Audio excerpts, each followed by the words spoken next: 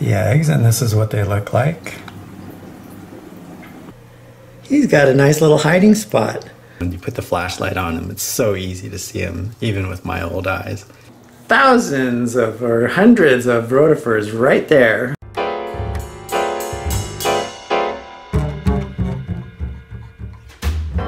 Here are our eggs.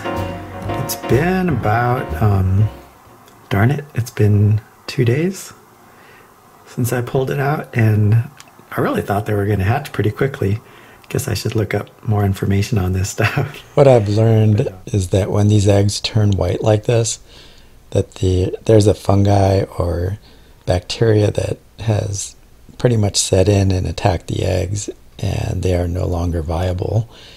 So sorry to say this batch did not make it, but not to worry because my clowns are busy laying more eggs. This time they presented another challenge because they laid them right on the live rock next to the nem. Go figure. Alright, so this is the third day after I noticed the eggs, and this is what they look like. So it's the third day, but it's 2 days, 48 hours. Am I getting that right? So those are eggs after 2 days. Daddy's taking care of them, fanning them and removing the mold and whatever accumulates on them that I failed to understand. First time around, so that's where I would like to place a tile, right there.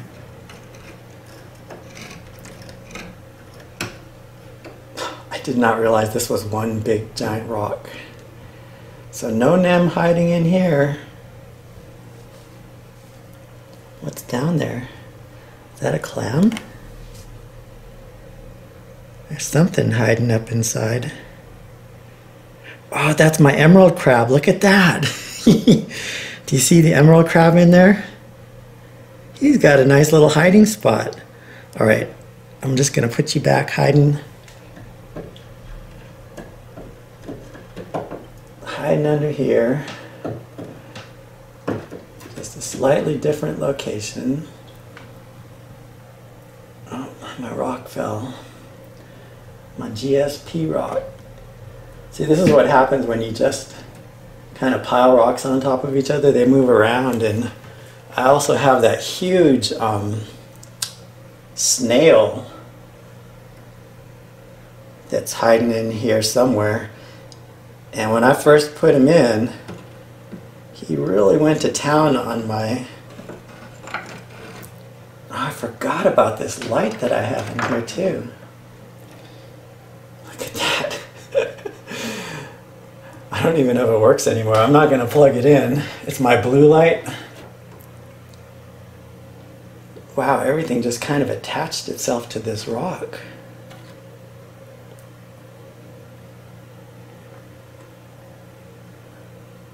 Yeah, no nem.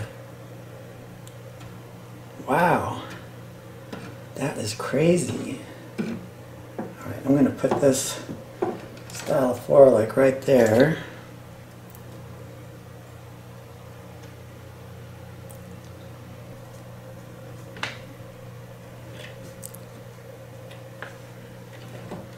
Oh, there. My stylophora came dislodged. That's what I wanted. I wanted that dislodged. Ooh. Fragging.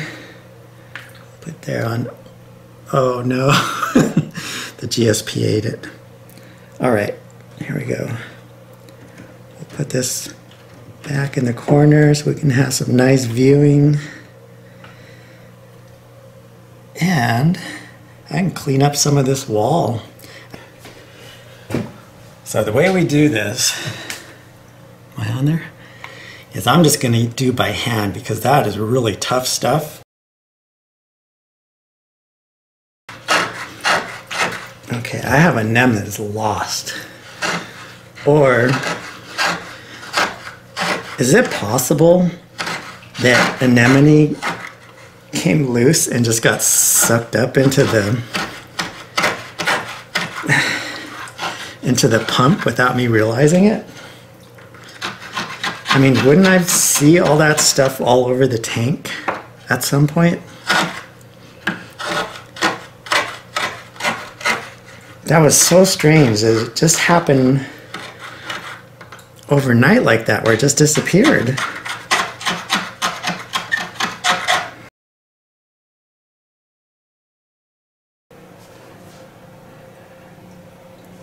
I don't get it. That is just the darndest thing, isn't it? Unbelievable. Well, time to clean up my little mess here. Water everywhere. One thing that I have to do before I can put them in my little culture bucket is to match the salinity. Apparently rotifers are very sensitive to salinity, and you don't want to. He's got these ones sitting at about 1.021. My tank is about 1.026. So he said go ahead and mix a batch that is the same salinity. So that's what I'm doing here. So that's where I'm at. Got the little bubbler action going here. You can see that with my little travel bubbler. I can run this right off of the little outlet in the car. Pretty cool. This is what I have so far. I've gone ahead and put about a cup of what was in this gallon into the main container, because I just want to see if they're gonna last. And I went ahead and fed them. Put a little bit of that micro algae in there, and we'll see how it goes. The temperature acclimated pretty well. The salinity is identical, so hopefully they'll come out. All right, so I've had this running overnight, and I did add some algae paste in there yesterday. I'm going to add some more now. Let me pull this out so we can take a look here. I don't know if this is going to show up very well. I've got a flashlight here to the side. You can see the rotifers are really thriving when you put the flashlight on them. It's so easy to see them, even with my old eyes. I can see them. They're doing pretty good. The water is definitely not as green as it was when I put it in yesterday. I only took this amount of water out, so that means that's how many rotifers I put in the bucket. Highly concentrated algae paste. You can see there, it's really highly concentrated. All I'm gonna do is I'm gonna give them that much. I'm gonna take this fork, put it in there. I put a little bit more than that yesterday. I want you to see how it mixes, the color that it gets. Put it on the little filter pad there. And that's all I put in there yesterday, and it turns pretty darn green. Let me pull this out, and then you can see how green it turns when I add it. Let's do another little fork. We'll add it in there. And then we should see in another 12 hours that it's not that green anymore. And the reason that is because supposedly the rotifers are eating it. This is how I do a water change in my little rotifer village. Oops. I moved the bucket over here and I accidentally let this slip in. The water's super clean right now is because it's been about 6 hours since I fed them. How do I know they're in there? How do I know they're even alive? Well, this is how we're going to find out. I'll show you. So here's my sieve. So all I do is I reach in here, because you can't really pull water out of here without pulling rotifers out of here. It's kind of difficult to do water change, and it's difficult to have a filter going. So the easiest way is we have our bubbler. This little fleece captures any of the nasty stuff that's going on in the tank, and if you leave it in there, that's pretty much all the filter you need. So all we have to do is harvest. So what I do to harvest is I'm just going to scoop out buckets full of rotifers, and which you have to harvest rotifers daily anyway. You have to harvest, I don't know, 10%, 20%. It just kind of depends on how fast your rotifers are growing, which depends on salinity and temperature and all those things. How good your water is, blah, blah, blah. So we'll scoop it out. We'll scoop it out. Well, first of all, let's show you the rotifers. Scoop out a little container and we'll put it up. You can see, hopefully that's focusing in. Let me put my shirt in the background. And you can see all those thousands of or hundreds of rotifers right there. Everything that you see floating in there, them be rotifers swimming around. All right, so let's back up. Let's put those back in. And we do water change at the same time we harvest the rotifers. So I'm going to do like a couple of buckets. I've got my clean salt water off to the side.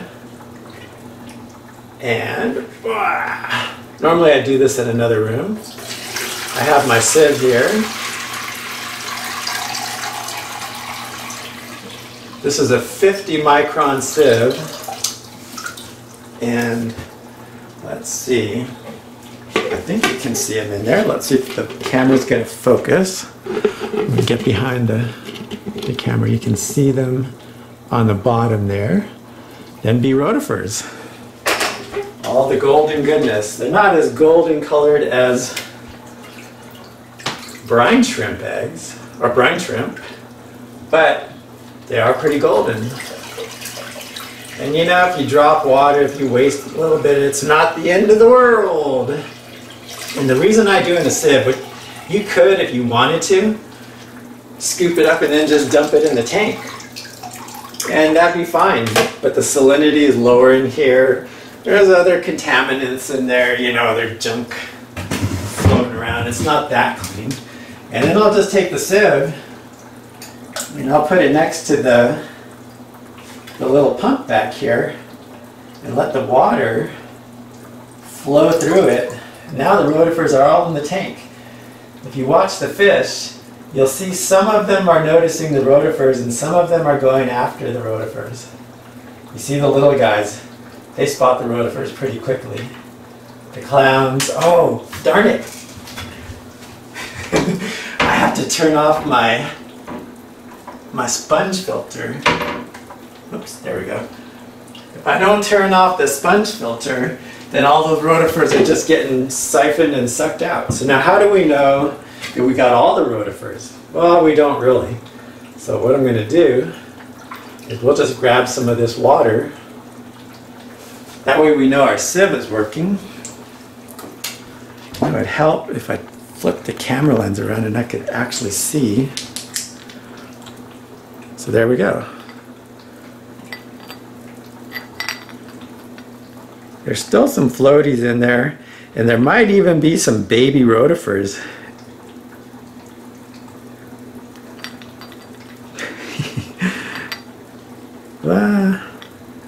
But you can see that most of the big dudes are gone. And if there's some baby rotifers in here, sorry, they are going to get tossed. So now all I have to do is grab clean water, the same 2 buckets, or if you feel like you're running low on water, you can add more. You should keep track of the salinity. You want to keep track of the salinity in here because you don't want it climbing too high. I want to add a little bit more. What goes in there?